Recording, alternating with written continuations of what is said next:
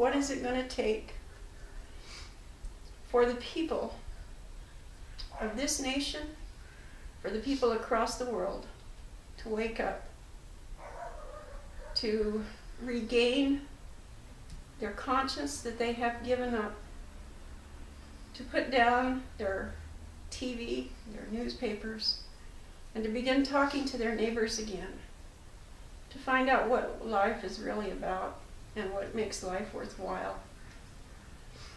Jake would say to you, learn, become the kind of person that we were meant to be. We are all human beings capable of so much kindness, so much caring, and so much creativity that we have allowed to go by the wayside. And there are those who would control us until we become like robots and lose all that we've been given, all that is good inside of us, for security.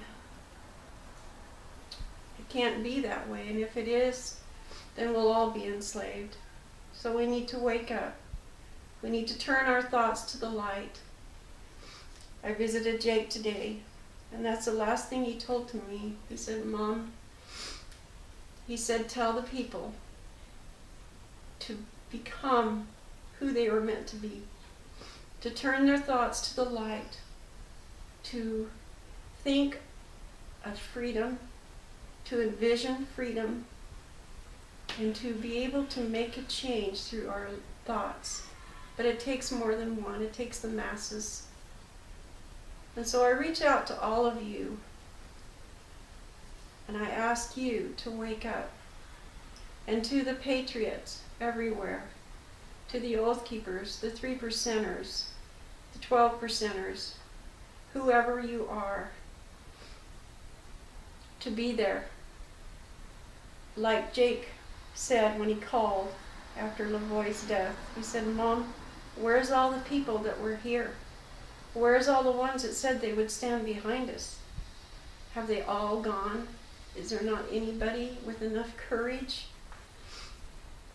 to do what needs to be done in our nation? But more than anything, through all of this, I've learned that we have to be positive, and we have to be caring, and we have to be sharing with people, and we have to love them. It saddens me more than anything to know that all this is being carried out by fellow human beings against other human beings. You know, those who would control us wouldn't be able to do it without the hands of so many helpers. And it's these helpers that are turning against their own people. And I have to ask why.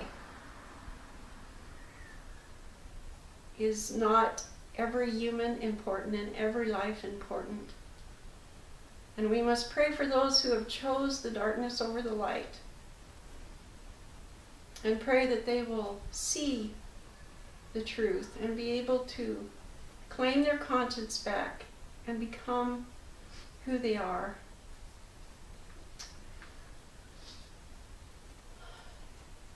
Jake wrote in his first letter, and I'd like to share it with you.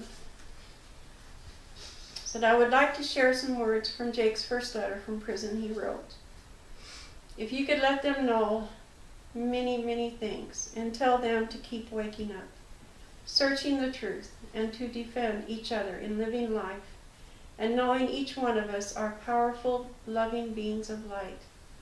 Tell them to know and research the real meaning of the Republic. I miss life in words that I can't explain. How is Frisbee, fishing, concerts going? Sorry for missing your concerts.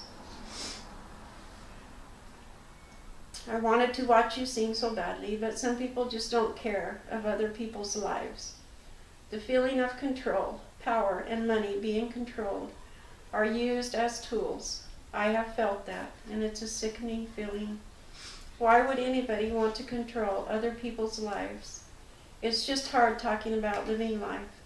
I'm connected to it in a way that most people wouldn't understand, like dancing, swimming, Plains Day, Sister Winkler's farewell float for the parade, traveling, enjoying summer, coaching, frisbee, setting up for our annual dances we put on in Sanders County Fair, etc. It breaks my heart to even think that I will be forced against my own will. I might miss those most precious moments and memories is sickening. Each one of you live life to the fullest. Love each other. And those were Jake's own words.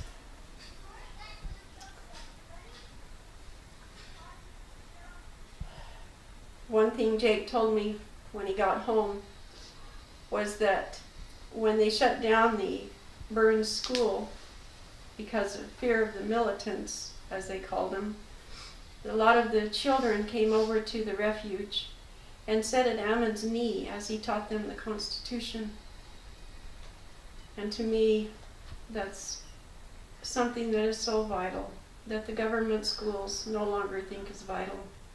The Constitution is not taught to our children. It's not understood by many, many grown-ups. It's not even understood by those who take an oath to protect the Constitution.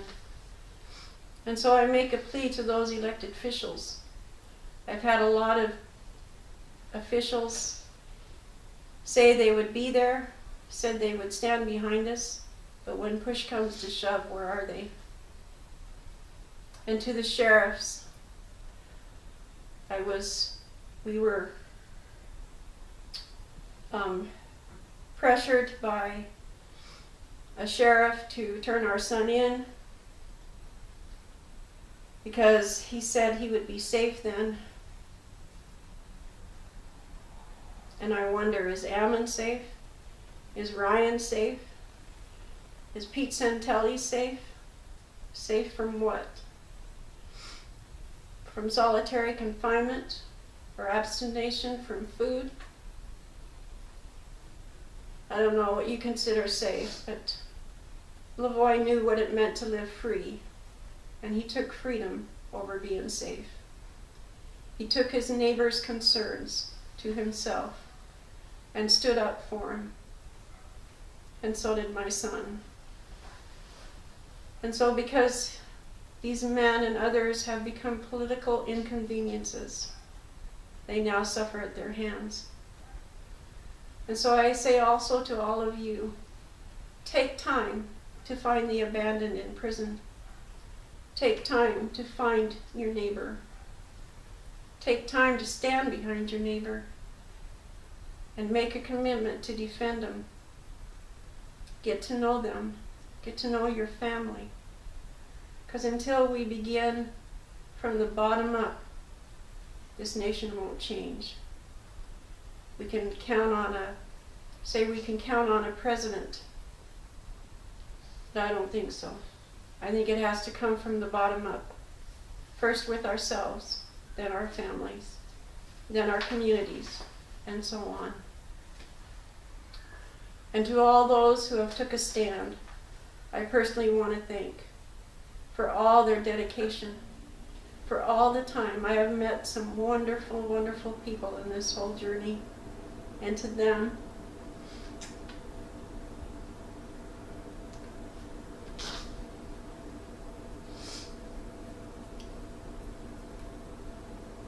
I say thank you.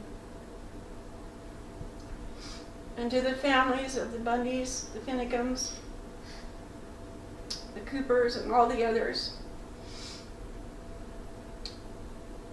I know your days are good and that there are bad days. I thought about it when I was riding the train and how it's like riding the train where all of a sudden you're going and it's light and everything seems good, and then you hit a tunnel and everything goes dark. But you know at the end of the tunnel there will be light again. And so that's what I say to you. Hang on to that light. Hang on to your faith. Hang on to your conscience. Don't ever be afraid to stand for truth. And don't ever be afraid to stand with a good man. May God bless all of you, all the patriots, those that have gone on and those that are still out there. And may we reach out. There's so many needs right now. The families that don't have fathers, they need help financially. One thing I've learned about prisons, they are a money-making racket. Everything costs, and it's not cheap. And so reach out to you if you can in any way. Challenge yourself to go on the website, find the names of these people, write a letter, even if you choose one a day, and let them know that there are people out there that are concerned about them. Don't let them rot away at the hands of an injustice system that is totally broken. Help us to remember the light and to reach out to those that need it. Thanks again.